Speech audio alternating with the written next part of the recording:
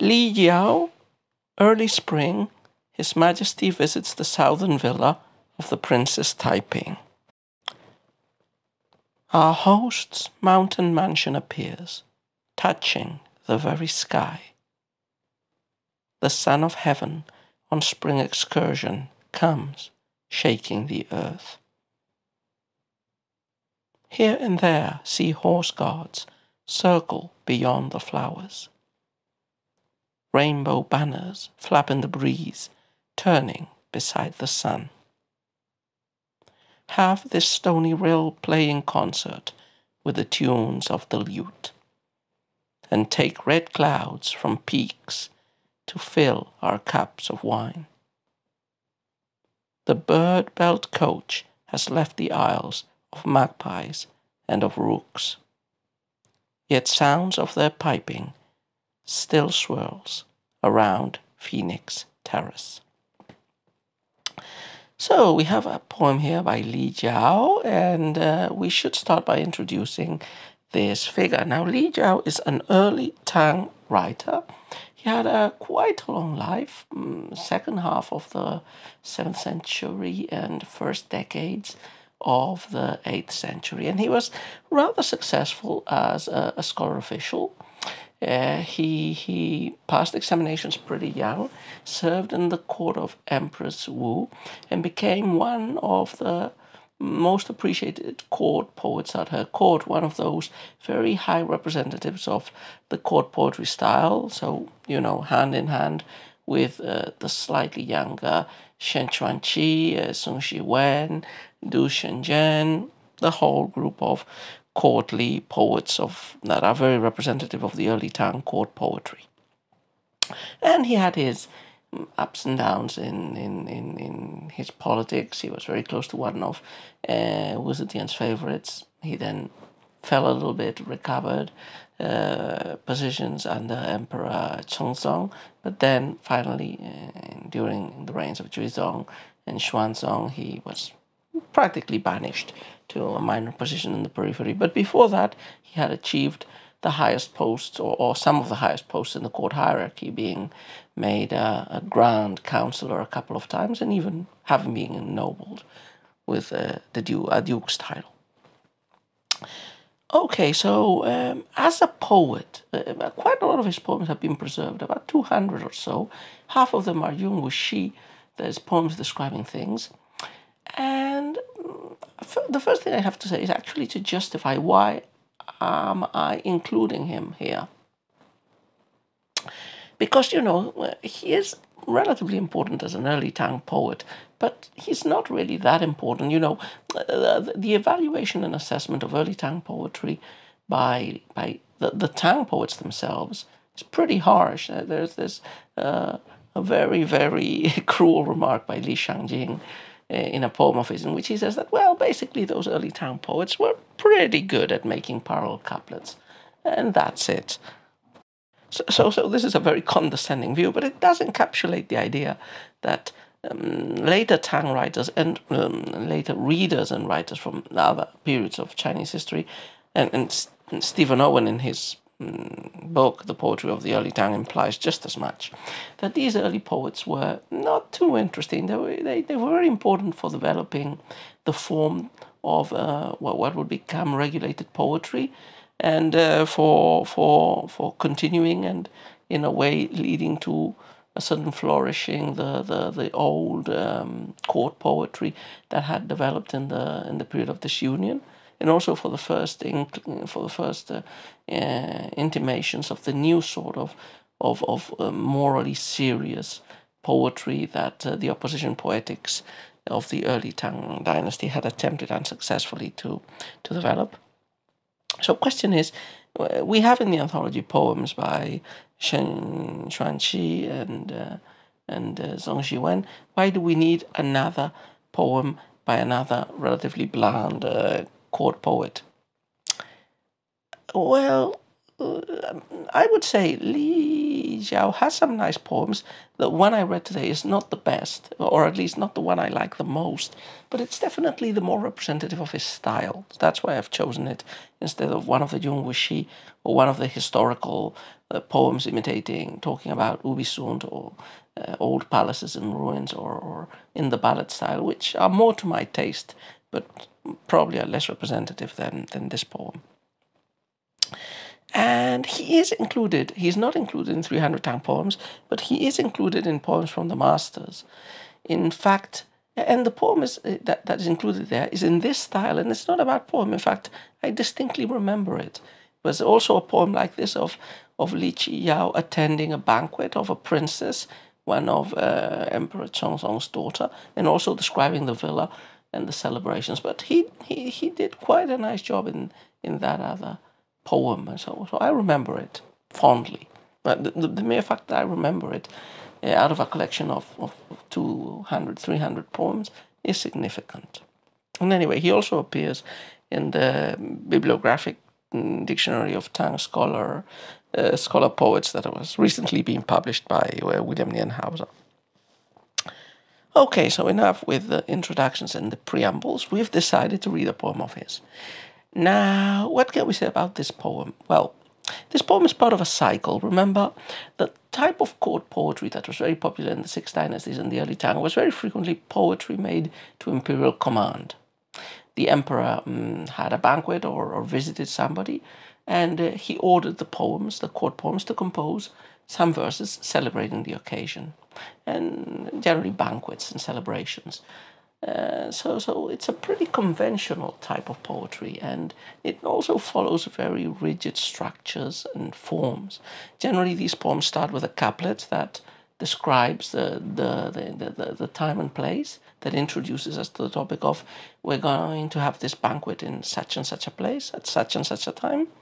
Then the second and third couplets are rigidly parallelistic, and they are descriptive. They describe the pleasures, natural, cultural, and social, and the views that are enjoyed at the party, with very, very typical conventional images, beautiful mountains, lakes, rivers, drinking, celebrating, luxurious clothes, and carriages, and happiness, and quaffing and singing galore.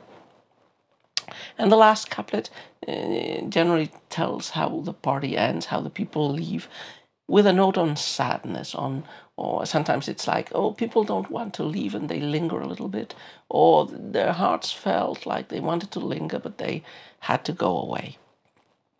Now, this poem is completely in line with such a poetry. And as I said, I think it's part of a series of 7 out of 8, 7 surviving poems of a group of 8 under the same title, Early Spring, His Majesty Visits the Southern Villa of the Princess Taiping, written on the 11th day of the 2nd month, 709.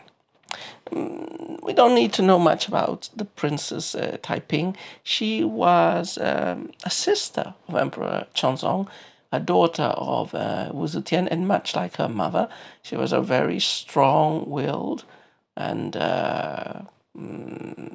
powerful woman.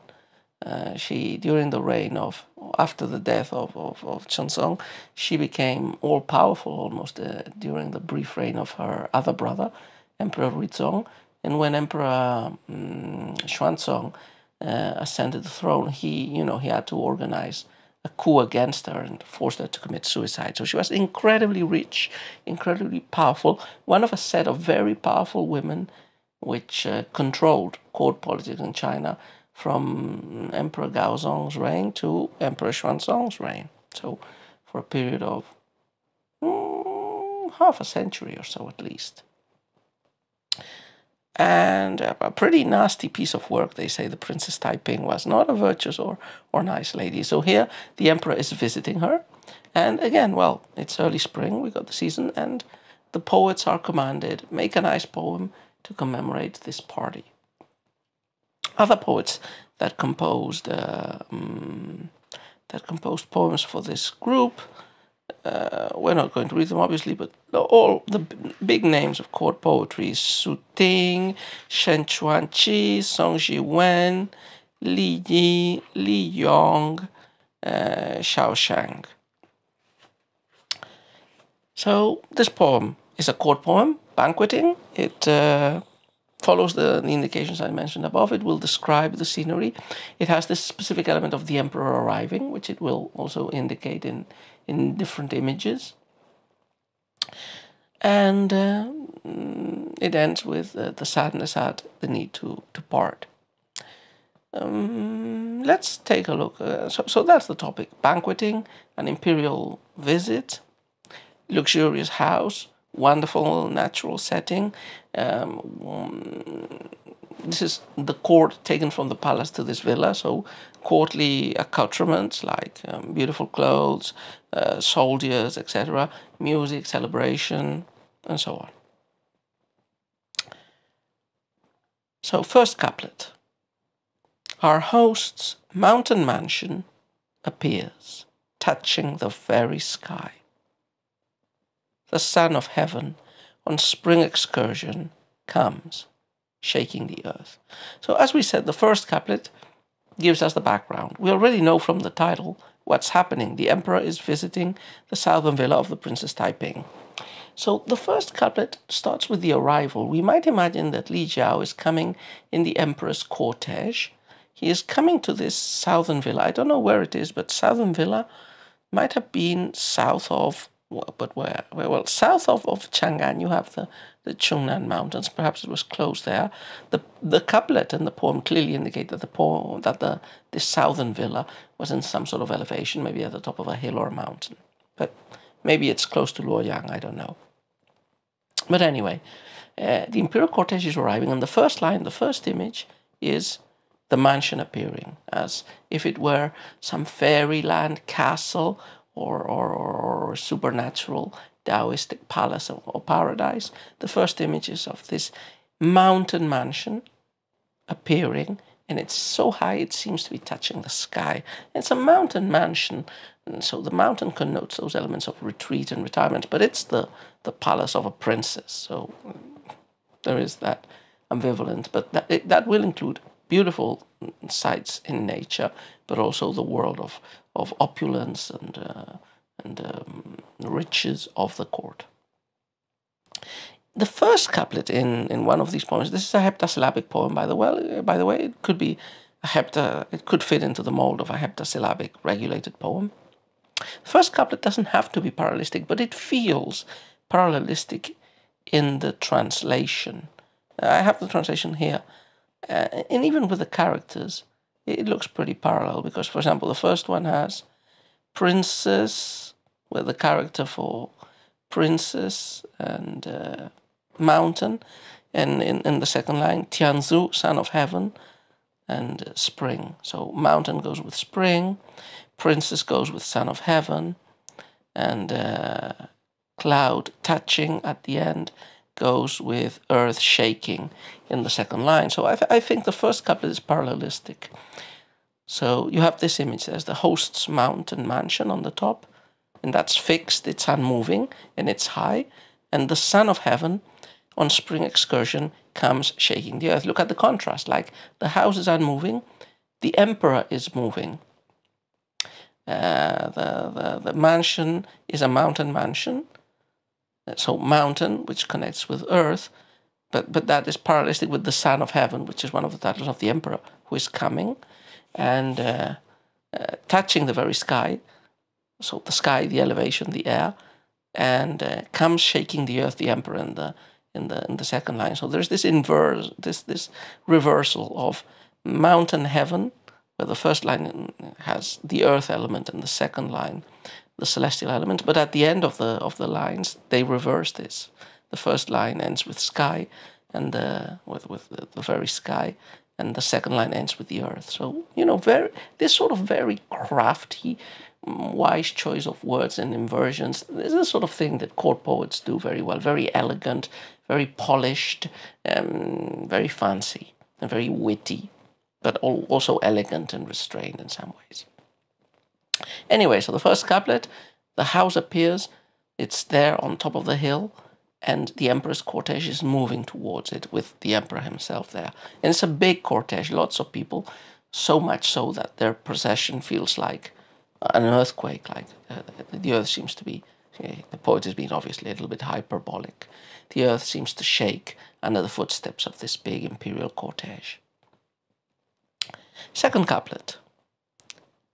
Here and there see horse guards circle beyond the flowers. Rainbow banners flap in the breeze, turning beside the sun. So we begin with the descriptive and parallelistic couplets. So we get a zoom in. What's the first thing we see?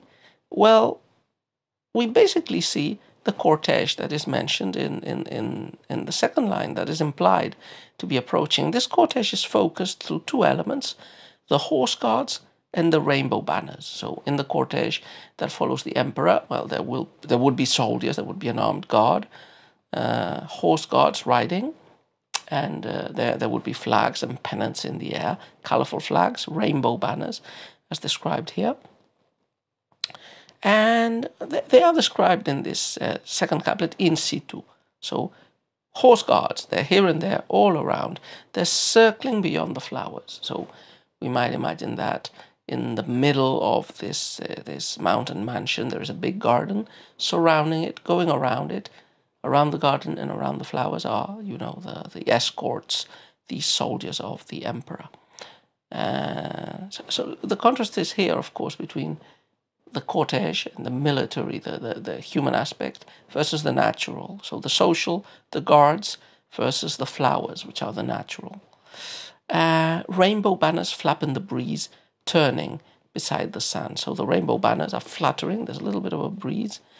And just as the guards are circling beyond the flowers, the banners are turning beside the sun. And this is very rigid parallelism. This is describing a natural phenomenon. I mean, the poet could have looked and seen those flags shaking and thinking, oh, yeah, look, they're turning next to the sun. But again, you could view the sun also symbolically here, like the emperor is like the sun. So the flags are around the emperor. A third couplet, which is the second parallelistic couplet. Have this stony rill play in concert with the tunes of the lute, and take red clouds from peaks to fill our cups of wine. So now the second couplet, also descriptive, but it's like zooming in. So we get in the previous couplet a general view of the garden and of the guards and the flags around it. The third couplet, which generally has to be the wittiest and the last couplet also has to try to be pretty witty. So this third couplet is showing us the party. Very briefly, just 2 lines, 2 heptasyllabic lines, 14 characters. Describe me the party. And then probably in this couplet, or in the previous one, words like wine, music would have been expected. How does Li Jiao handle it? Again, just as in the previous couplet, we had this juxtaposition of the courtly, the social, like the guards and the banners, and the natural, the flowers and the sun. Here, we have a depiction of pleasure, which is basically music and drinking and enjoying the landscape. But we get the juxtaposition in each line between an element of nature and an element of culture and society. So the first line, have this stony rill play in concert with the tunes of the lute. Where a stony rill is, like the melodious, pleasant sound that water makes when it falls on rocks. So we might imagine there is some sort of a river or rivulet going through the park, and it has some rocks in it. The lovely sound of the water, going over the rocks is imagined or is asked to make harmony, to make concordance with a cultural sound. That's a natural sound. Cultural sound, the tunes of the lute. So in this locus amoenus, in this wonderfully nice party, with all the nice people drinking and enjoying, one of the pleasures is music, and there is this fusion between the lovely sounds of the water over the rocks and the sounds of the chin, of the thither. And they actually are meant to merge, to play in concert with each other, to harmonize and join. So there's music, the next line, drinking, and take red clouds from peaks to fill our cups of wine. So they're drinking wine. They're also looking at nature. Now the nature image is the red clouds on top of the peaks, and the cultural element is the wine. Yeah. Again, there's a certain wittiness in this image, in this couplet. The taking the clouds for filling the cups. So red clouds were one of the wondrous foods supposed to confer long life. So Li Jiao has here the imperial party imbibing them through their reflections in the wine. Yeah, this is the typical courtly poetry wittiness. Like the poets have the cups of wine with wine inside. The red clouds seem to reflect on on the wine. So by drinking from the cup, the poet and the other courtiers are drinking the red clouds from the cups of wine. Okay, fourth and last couplet. The bird-belled coach has left the isles of magpies and of rooks, yet sounds of their piping still swirls around Phoenix Terrace. So the poem ends with the departure of the emperor. After the party is over, the emperor leaves, and the guests will also leave. But, as it were, a vague element, a vague, not aroma because of the perfume, but a vague sound remains of the imperial presence. The imperial carriage would have had some special bells and ornaments, so when it left, it would have tingled and made some nice sound. So the imperial carriage has left. The bird-belled coach has left the Isles of Magpies and of Rooks. We might imagine there might have been a little pond with some birds in this state, although they could be imagined as well, or the rooks and magpies might symbolize the courtiers or the people enjoying the party. But the bird-belled coach has left. The sounds of the bells twinkling, twinkling are still swirling around Phoenix Terrace. Phoenix Terrace is a fancy name that is being given to this mansion, probably a name with references to legends and stories. There was this legend about the daughter of the Duke of Qin who played the Song of the Phoenix on palm pipes, and in that way she summoned a phoenix and went away on its back. So could be a reference to that, or to other things as well. You know, those images of departing from beautiful places appear a lot in Taoistic poetry, recreating these paradises of the immortals. But anyway, the idea is the emperor, who is like an immortal, who is like a denizen of heaven, has returned and left this place which he visited for a minute. And that's it. So overall, it's not a bad poem. Very, very, very representative of this type of poetry, of court poetry of the early Tang.